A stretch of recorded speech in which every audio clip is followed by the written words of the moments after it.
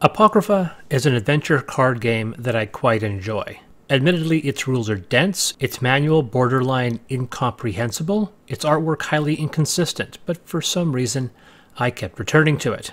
I'm sorry, I did jump the intro a little bit there. Allow me a moment to gather my thoughts. I want chocolate. Yes, your memories are not deceiving you. I have reviewed Apocrypha before, and having a full year to play it, my thoughts have matured. My group has evolved to a reliable number, allowing regular sessions. The same group often pulled for other long-term games like Gloomhaven. And Apocrypha is the game most often desired to hit the table. It's not true!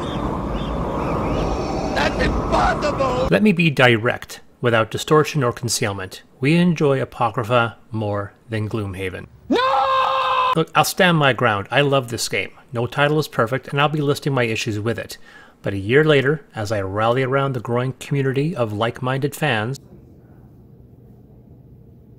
I can declare in unison that Apocrypha is excellent, and I have returned to not only talk about why, but also simultaneously discussing its many expansions. As it stands, Lone Shark has promised several expansions throughout 2018, but as of this posting, they have yet to manifest in any physical sense. Yes, time has been kind. This is Chapter 2, The Flesh, and the finale, The Devil.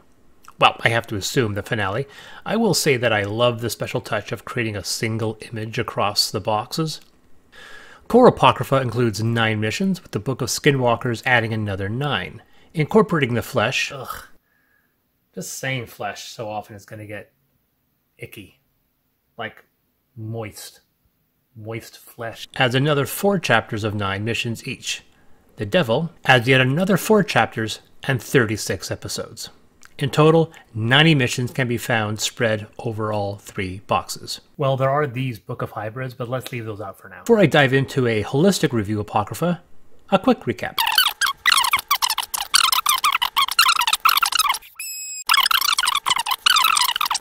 Okay, maybe a tad slower. Apocrypha takes much of its mechanics from the Pathfinder Adventure card game, despite the actual truth that it's the other way around. It's a very cool variant on a deck builder. Instead of purchasing cards on a flop, you encounter cards in your journey and then must overcome them using skills and dice. Either defeat the monster or add that gift to your hand.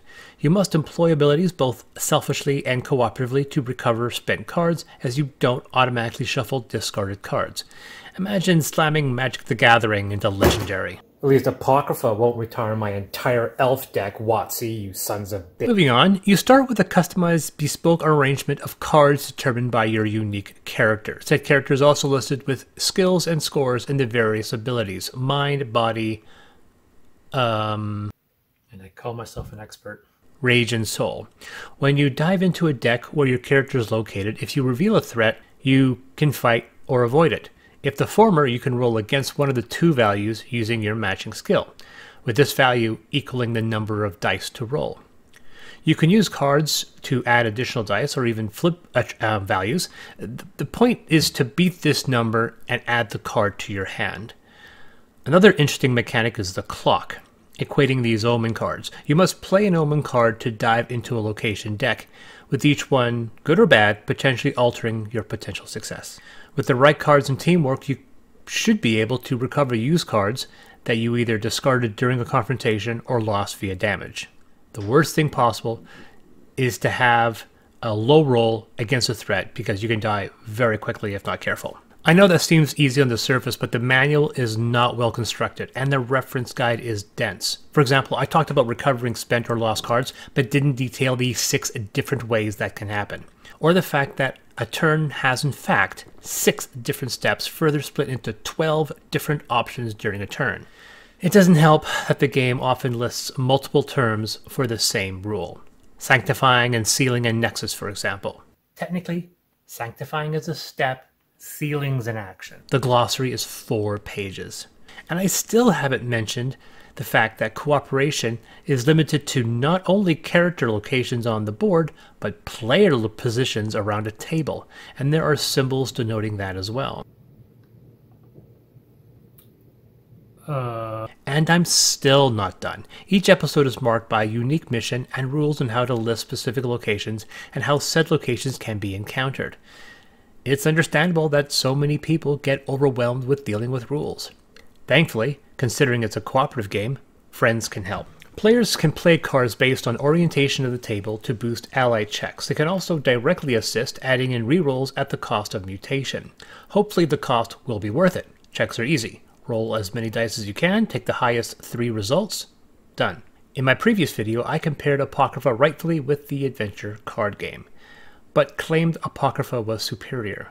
Yes, Pathfinder does have more clearly defined character growth, and it benefits from the Pathfinder name as a setting, though the latter isn't much to write home about. I like the creators of Pathfinder. I like what they have done with their rules. But their setting... And there are a few mechanical differences that point to the superiority of Apocrypha. Both games feature individual card decks for each player. Both use cards as a timer, whether they be blessings or omens. Admittedly, in Pathfinder, the blessings have a bit more functionality in that they can be discarded from a hand to improve yours or other player skill checks. But Pathfinder lacks the player placement cooperation, which adds rerolls, which I like better. Plus, there's a slight statistical issue regarding die usage. To put it simply, replacing a d4 plus 2 with a d12 plus 2 is not as useful as possessing a d6 and gaining another d6. In Pathfinder, you possess abilities that will allow you to upgrade dice from d4 to as much as a d12, but in Apocrypha, abilities are listed in dice, with boosting adding more dice. Apocrypha differs in that no matter how many dice you roll, you can only take the highest value of 3. I just find Apocrypha's system easier to mitigate, and thus reducing the capacity for the random number generator to kill a game. I know, I'm repeating myself. Even the rulebook admits it is not a meticulous simulation of reality, and despite attempts to keep my disbelief willingly suspended, Apocrypha does break it from time to time. Thankfully, the setting is far more interesting than the vanilla fantasy of Pathfinder. In the core storybook, it lists the 10 regions of North America, unbeknownst to the reader that the Apocrypha saga will encompass this entire map. Candle Point, the starting region, and Skinwalkers is included in the core book. The Flesh, gross, encompasses the Deathless, Fae, Golems, and Physicians, while the Devil finishes the story with Animus, Damned, Dreamers, and Serpents. And according to all sources, this concludes Apocrypha as we know it. Through these stories, you will deal with the denizens and thralls of the 9 listed gods, or supreme beings. Supreme being. If only I was that lucky. Abramelin, Aleph, Kairos, the Morrigan, they're names. They're just names. It's a modern or urban horror tale, one of the most unique settings employed by a board game, despite the genre being beaten like a dead horse in television and movies. You know, like the Dresden Files and Twin Peaks. Millennium, October Faction, Heartless Dark Shadows. I know, I'm repeating myself. Diving a bit deeper, where Pathfinder dealt with traditional medieval weapons and spells, Apocrypha took a more surreal approach to combat. Instead of a sword, you might have sparks. Or a stuffed bear. It's a stuffed bear! I mean, some appear more traditional, a sword cane, snakeskin boots, but what the heck is a Mondrian cell? Or indexing? Some of the cards are quite abstract, and there's a murder board, which is not. As none of them detail exactly what they do, it's left up to the imagination. Like a vice dog implies you've picked up a pet, a bruiser implies you possess some muscle to back you up. But how do the cookies work? I started to think some of these magic items are simply in your possession and gift your character with abilities by simply owning them, like they're paranormal artifacts best locked up in a SCP Foundation vault. And then there's tech support. The Poppet. A lantern clown. Lantern clown? Lantern clown? And then I realized these gifts are not artifacts or friends or spells. They're all of them. And it's up to each card to define what it represents. Except the lantern clown, because that's creepy. And apparently it's also the only one. Like there's 3 of every gift in the game except for that one creepy clown card. Yeah, no thank you.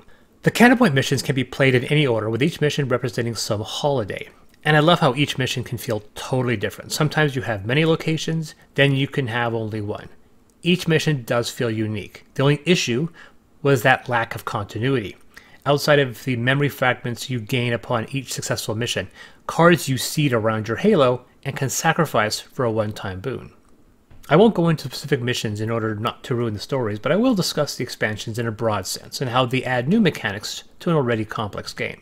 The first sequel, the included Skinwalkers, adds more mutations, more omens, and a variety of new and unusual gifts and threats. It also adds rules regarding lycanthropy and lunacy. With the former, you actually suffer deaths into your deck, and when you draw them, they get placed in your halo face down. They don't actually count as deaths. The number of slotted cards become your lunacy number, which you write down on the divider. At the beginning of a new Skinwalker's game, you reset this arrangement, but shuffle that number of deaths back into your draw deck. These count against your hand when drawn, and as said, once revealed, are slotted in your halo, potentially covering up useful abilities. You might think this makes Skinwalker missions more difficult, but several cards, like the dog collar, allows you to sacrifice these cards to flip die results. Moonshine allows you to add your lunacy value to your roll, and there are others. The interesting twist are the enduring fragments. No longer fleeting, these are permanent new abilities your character can possess, and some of them are quite cool.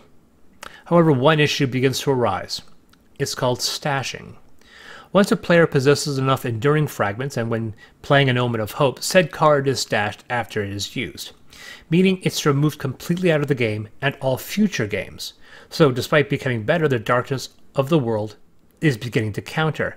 Thankfully, with Skinwalkers, like all further chapters, you can unstash specific omens upon completing missions. Brace yourselves, I'm going deep. Which brings us to the flesh. Ew. This new expansion also offers new characters to play, like a hacker, a wild child, a roughneck, and a mentally unbalanced patient.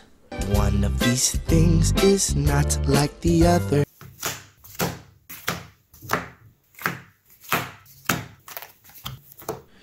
The first book of Deathless takes us into the foreboding wastelands of Canada. If you thought the core book's cards were creepy, these are borderline terrifying.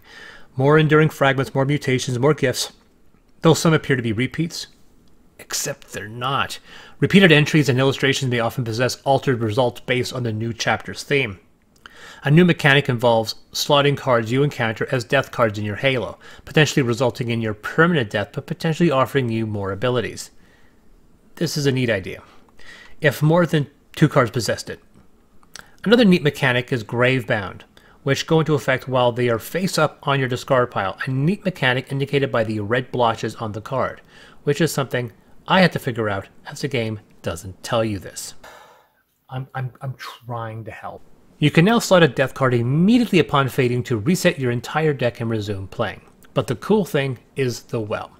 7 of the 9 missions can be played in any order, but you must complete all of them to reach the way down low and the climactic Welcome Oblivion. Several missions will add cards to the well, indicated by this divider. These can be threats, gifts, deaths, or fragments. Through the missions, this stash of cards can get quite high, and yes, all of these cards you will have to deal with at some point.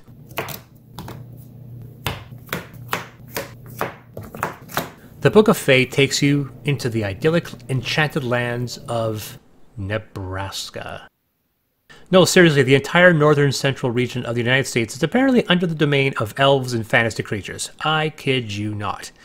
More interesting and weird enduring fragments, including one where you have to bite off corners of the card. New rules are introduced involving the rolling of doubles or triples, and I can't believe this is a thing, unique mechanics based on reflexes.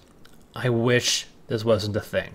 But in some situations you have to toss a card, catch dice in order to activate certain effects. And if you played Space Movers with me, you can see how this is going to go.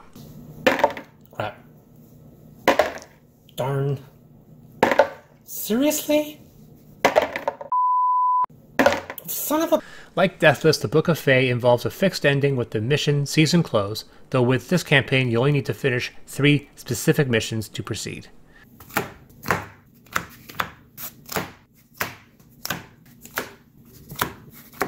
Book of Golems moves us to California and involves the mythological creatures and their modern examples.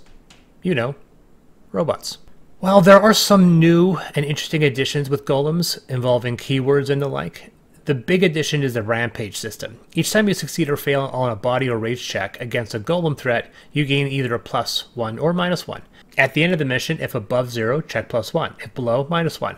Culminate these values and then adjust the threat values of future threats you encounter, meaning the more you win, the more difficult the golems get. Although there is no climactic mission, you are expected to complete the 3 themed mission groups, clones, drones, and zones, together, thanks to this nifty graph.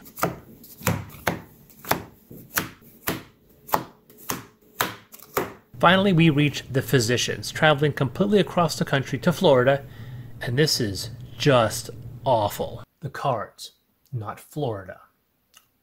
I'm sure Florida is a nice place. Physicians, well, they're kind of mean. Place one random mutation card next to each nexus. Additional dice may be added when encountering a minion or true threat, but you can trash that die by adding in symptoms, which may also be revealed thanks to other events. As you play the game, more may end up being revealed, and all visible are in effect. The first 8 missions can be completed in any order, leading to the final mission, Encyclopedia Apocalyptica. On to the devil. The devils! One new hitch is that of Awakened Enduring Fragments and the Awakened King, which don't get unlocked until you finish the Sleeper Wakes mission. Once you do, you gain new fleeting fragments based on the completion of previous chapters. Other new characters include a paleoherpetologist. That's actually a thing. A gator wrestler, a circus attraction, and a non-Euclidean geometer. That is not a thing. Animus takes us to Alabama, and I can't wait to see what we got there. Okay. Animus introduces allegiance, with a choir, which is the group of players, must decide to either appease or oppose Mother Gaia. Mark that decision on the divider. Each option alters how a mission is played.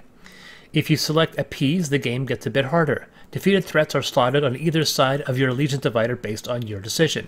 Then complete the first 7 missions accordingly. Certain cards will alter depending on your allegiance. Eventually the story will culminate in either the Battle of New Orleans or the bargaining table. I like this structure, offering for probably the first time a sense of actual continuity, albeit a light one. The Damned certainly looks unusual, and it possesses some of the wildest new mechanics thus far.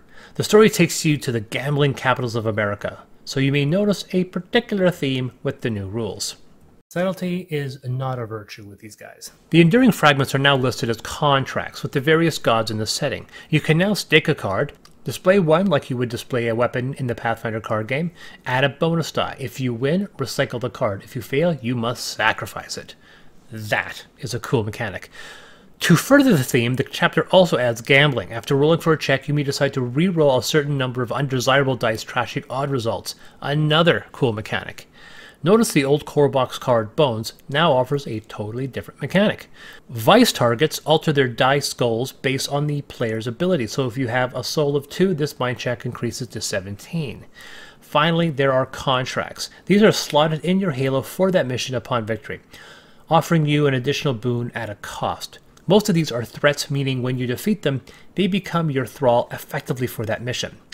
This can prove incredibly useful when dealing with some of the more difficult opponents in this chapter. For the campaign, you can complete missions in any order, but each player must possess one of the new Enduring Fragment contracts before attempting the final mission, the Lighthouse.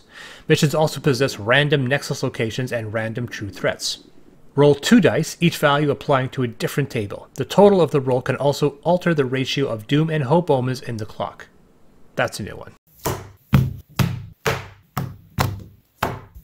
The Dreamers takes us to New York and Maine, where all romantics live. It introduces this complicated structure and time travel. Strange things are afoot at the Circle K. It's not so dramatic. Locations now have discard piles. When a card is sacrificed, it's instead discarded beside it. When you use a time travel power, you can reload cards in order to back up the deck. Dream sharing allows you to examine a card and replace it with a Dreamer's card of the same type. Neat. Dice targets are also introduced, meaning you roll the number of dice to set the goal rather than having it be fixed. Surprised it took them that long to try that out. The Dreamer chapter also introduces that Awakened King character. Missions are okay. This time I have to admit the meta is taken a bit far with this one. I kid you not, you must complete a mission in real life, aka Awakened, in order to unlock any dream mission. Players must then complete a dream mission in that same play session before any players go to sleep. And I swear to God, this is the format of the chapter. When all 4 dream missions are complete, you can tackle the final, The Sleeper Awakes. Finally, we get to the Book of Serpents and the deserts of Texas and New Mexico. And there isn't actually as many crazy rules in this section compared to the others. This one is interesting. There are 3 dividers to work with, including the ziggurat. Oh, this one is clever. To build the pyramid, after rolling, you can place dice to create the base 3x3. The second row must possess dice of a higher value, and finally the top row must be a die higher than the lower rows. When you assemble dice, you can remove any number of matching dice from the ziggurat, as well as dice being supported by it. This is a nutty mechanic when you consider there are 14 dice required to build the Ziggy, and only 20 dice included in the game. The Ziggy comes into play against these ordeals. There are also additional rules including the slither, where a thread is shuffled into a random nexus, and the fact that all true threats employ mutations. As for the chapter structure, like the Ziggy, it involves 4 foundation missions, 4 staircase missions, and 1 finale. She Who Would Wake the Dragon. You must win 2 adjacent lore missions in order to complete a higher one, and so on until reaching the climax. It all comes down to this one, and yes, there is a level of finality to this. I won't say much, but the episode does mention a potential pending apocalypse, so no pressure. Finished. Actually, not yet. Being quite the study of these rules, I made some observations regarding the mechanics. For one, I understand why the opening fleeting fragments are employed, but it does imply a false sense of assumption on how future games are played. You have to rebuild your deck to the same composition of type cards at the end of each mission. Although you can alter what those cards are from your collection, you always start a mission virtually the same. And when you use a fleeting fragment, it is gone forever. This mechanic is entirely abandoned the moment you leave this introductory area, and all fragments become enduring, meaning they permanently boost your character in organic ways Pathfinder could only hope to achieve. With that game, you know perfectly well how your character can advance. It's a character defined by a race and class. In Apocrypha, there is no definition, and your development is based entirely on choices made, and I find that so much better. I mean, slotting in permanent death cards is annoying, as there are few ways to remove them, but the game does introduce so many new characters that you are unlikely to ever run out. But are there elements of Apocrypha I would change? Well, yes. But these are minor quality of life improvements that I believe make the game fairer. Easier. It makes the game easier. Outside of the DEM missions, you create a clock from random Doom and Hope omens. I would generally intermix equal Hope and Doom cards, then shuffle. I just think that's fair. And, fully admitting this does alter a game in the favor of players, I have no problem adding in only Hope omens in the player decks. I mean, it's their personal decks, why not have them be hopeful? Although we don't employ this rule, if you are still looking for an easier game, I would suggest adding in 2 skills per check instead of 1. Thank God, I forgot about the Book of Hybrid. Look, I am a bit of a completionist. I have the promo cards and this booster pack called the Book of Hybrids. As stated, when you introduce a new chapter, you add all the cards to the core set. But when you shift to a new chapter, you take those cards out, and when you sacrifice cards from that chapter, they don't go back into the box, meaning you lost them forever. This is to prevent the decks from getting too big, though it does involve a tad bit of annoying busy work when you change chapters. The Book of Hybrids challenges you to mix 2 chapters together. I wouldn't bother then to use the core cards at all, as you'll probably have enough from the 2 chapters to work. The pack states this is an 11th chapter, but there doesn't appear to have any continuity in relation to the previous episodes. There are 9 more episodes in this pack, each involving a different combination of previous chapters. It's a nice trick, but you do have to separate all the cards after each mission, which can and will get annoying. And I would only tackle these if you completed the entirety of Apocrypha and still want more. And God bless if you do, because 90 missions is longer than Gloomhaven's campaign. And what a ride this game is. From the differing rules to the broad variety of characters, Apocrypha is a fascinating journey down a very dark rabbit hole. I adore the mood, the unpredictable mission structures, and the fulfilling experience. Yes, I did knock my initial review down thanks to its clumsy manual, but having now grasped and surmounted the obstacles, what remains is one of my all-time favorite games. I award Apocrypha a 9 out of 10. One of the most... Yeah, right. What? The manual still sucks, the randomization can be a killer on occasion, permadeath is still a thing I'll never agree with, and come on, needing to play twice before going to sleep, moving players around a table, we could have done without those. Anyway, one of the most underappreciated games of recent memory. This is Chris from Deus Ex Machina.